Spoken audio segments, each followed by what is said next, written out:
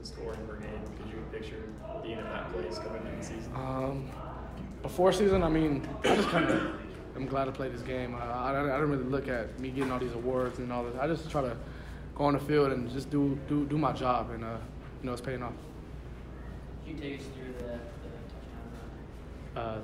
In overtime, it's one of those plays where you only practice, one time at the end of the game for certain situations, and being fourth in about a yard and a half or something. I was wondering what play are we gonna call, and when he called that play, I was like, okay, this is what that one play at the end of practice is always about, and I knew it was gonna work, and I just got to the edge, and great block by Cooper, pulling a left tackle. Who was the block by? Cooper. Is that his last name? Cooper Richardson. Yeah. Cooper Richardson.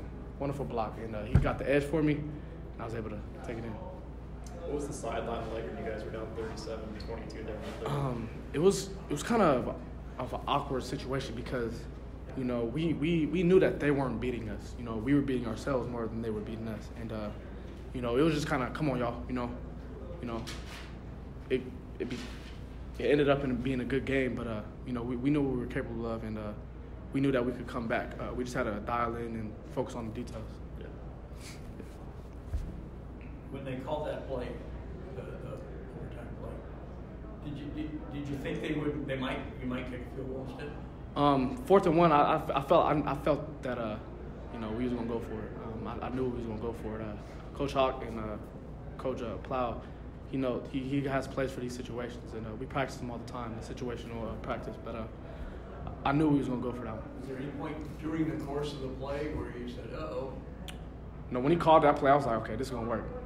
But I mean, during the course of the play, as it was developing.